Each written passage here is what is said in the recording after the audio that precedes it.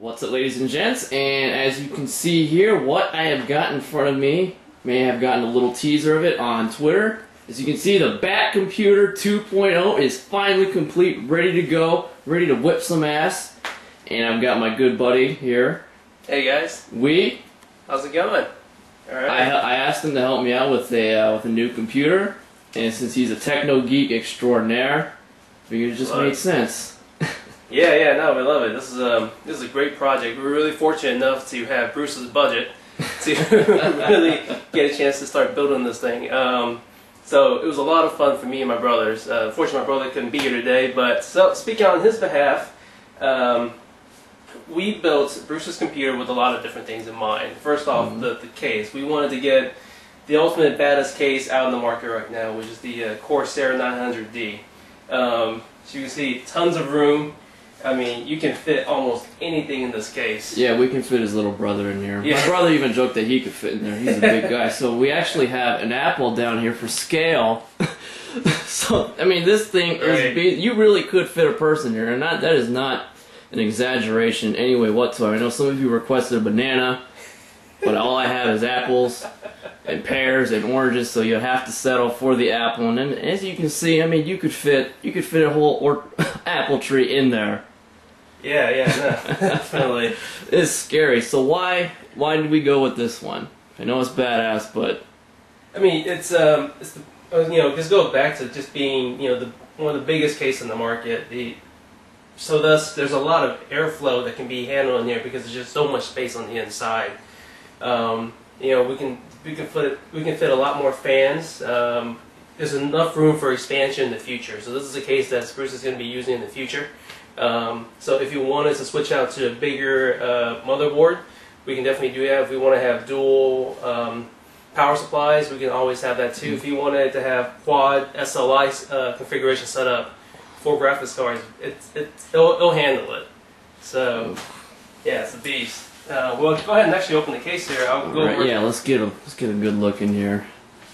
So I've never had like a professionally built computer before. I mean, usually I just go to Fry's, ask the guy, tell him my needs, and he just sort of run me through it. And my brother would help me build it.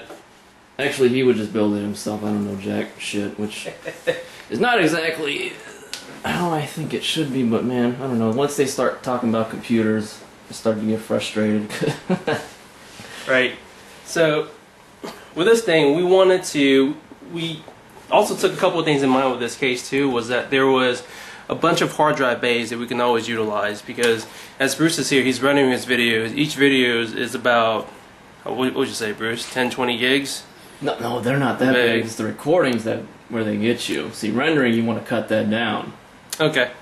So we really want to make sure that Bruce has enough space right now. So right now he's using 3 of the 6 bay hard drives, but we can expand this to 3 right here. We also add another 3 later on in the future if he needed be.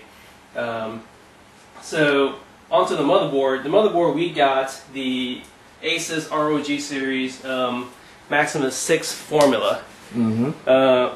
So I thought it was just a good looking case, a good looking motherboard. You have the heat sinks to the motherboard built right in there. It just looks bad. You have the Asus armor on there. I don't know if you can actually see it, but let me see if I can get in there. Oh, you need a light. Yeah, a flashlight. It's hard to see in there. Here we go.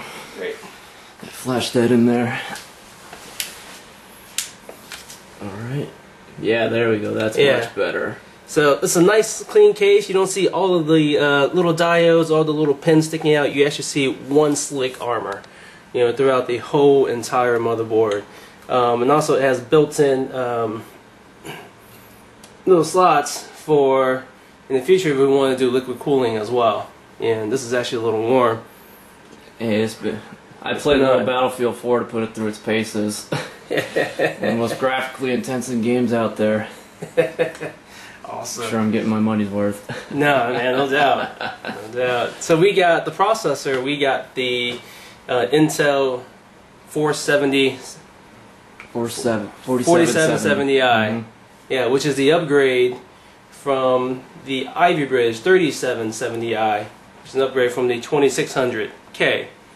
So with this, we're able to, it's unlocked. We're able to overclock it later on, which the one thing that for Bruce, it's all about recording and then rendering his videos. So we want to be able to make that as efficient as possible. You know, I mean, this process is more enough to handle the video games, but I wanted it to be more for his video production. So we built that for gaming and video production in mind, not just gaming alone. Right. The RAM itself, I wanted to do 32 gigs of RAM, but Bruce says no. I was very stalwart about this. And the only people who need 32 gigs are people who are doing actual 3D rendering from the bottom up. I am not doing that. That's too hardcore. That's a waste of money, especially for someone like me. Hey, and man. even that 16 is still, I think, a little bit much, but since they came in 8 gig sticks, what can I do, right? Hey, so regardless, I got the 8 gig stick so that if we wanted to expand later on in the future, we can. We expand to 2 more 8 gig sticks. These are G-Skill Trident series. They are 2400 megahertz and with a case latency of 10. So very low, very fast RAMs. On top of the CPU, we have the Corsair 100H. I think that that's one of the prettiest, most reliable liquid cooling block on the market now. The one thing I really like about it is that Corsair did all the tubing so that we don't have to mess with it. Last thing I need is to feel bad because I wired this wrong and all of a sudden it starts leaking on Bruce's computer. Yeah, and since my buddy here is only here for a couple days, I wouldn't be able to yell at him for another few months till he comes back. Yeah, right. His GPU is a GeForce GTX 680, which is still one of the top-rated video cards on videocardbenchmark.com. If you guys are always on that. Power supply is one that we use actually from his old case, which is the Raid Max 1000 AE. Which I got made fun of for getting, because it's, oh, your computer doesn't need that much. You only needed 650 with that build. Well, what I say to that, you still using it. Next build, probably still be using it well if it's still working. So already saving money. Right. Plus the GTX 680, as I'm sure some of you may know, been running this for about a year now, so also reuse that, save a bit of money as well. Right. So one final note with the case is because we built it with great airflow in mind, we really wanted it to not to overheat. Oh yeah, oh that's the money shot. Yeah. And plus, Bruce's favorite color is blue, so we said, hey, can't go wrong with it. We built this sucker with 1, 2, 3, 4, 5, 6, 7, 8. 9, 10, get a shot from 11, up here. Oh yeah, we got 4, see 5, 6. You can land an airplane up 11, here. Yep, 12, 13, 14. 14 different fans. Yeah, plus let's actually stick it in here. You see we got fans mounted right under the what is this, the radiator of the cooler? Yeah, so this is set up in a push-pull configuration. So these 2 fans right here are actually pushing the air up into the radiator while we have 2 more fans up top that are actually pulling air again. So we're getting maximum efficiencies from the radiator. And actually the Corsair 100H was built for quad fans because they actually gave us 2 fan splitters right here too. So each one can handle 2 fans. You said the magic words there, buddy. Quad. That's all I need to hear. That's all we need to hear. Yeah, so... Plus we're also hooked up with an SSD. I don't know if you mentioned that. Oh, yeah. No, I forgot to mention that. We got the Samsung 840 EVO, 500 gigs. So that's where all of Bruce's intensive games are installed. That's where the operating system is installed. And we have 2 terabyte hard drives, so 4 terabytes total for his storage. Also reused. Those were my main drives. So now they're just used for storage. Right, yeah. So if you guys don't know anything about solid states right now, they're fast. I mean, talking about we installed the operating system in under 20 minutes with drivers installed too. So to get everything booted up, I mean, it boots up in right about 10 seconds straight into the operating system, ready to use. Yeah, normally, I mean, I turn my computer on when I wake up, go do the morning routine in the bathroom, come out, and it's still loading, still booting. Yeah. Now I don't even have time to make it to the door right over there. It's already booted as soon as I turn it on. It's crazy. Plus the loading times. Woo! That's good. That's sick, huh? That's not bad. Good. Well, I'm glad I had the honor to actually build the machine. Did it for a good friend, and glad he gave me the call and said, "Hey, I want you to build my next machine." So definitely an honor for me. Yeah, thank you so much. Professionally built. And before, you know, we just sort of threw money at it without not really knowing what we're doing. But now I threw money at this one, and I had someone who knows what he's doing help me out here. So the question of the day that everyone's going to want to know about how much did this run me? Oh. Not including what I already had. This Okay. is which is the GTX, the power supply down there, and 2 hard drives. Alright, so not including what Bruce already had, our budget ended up being right about $1,700 and some change, so probably $1,710, $1,720.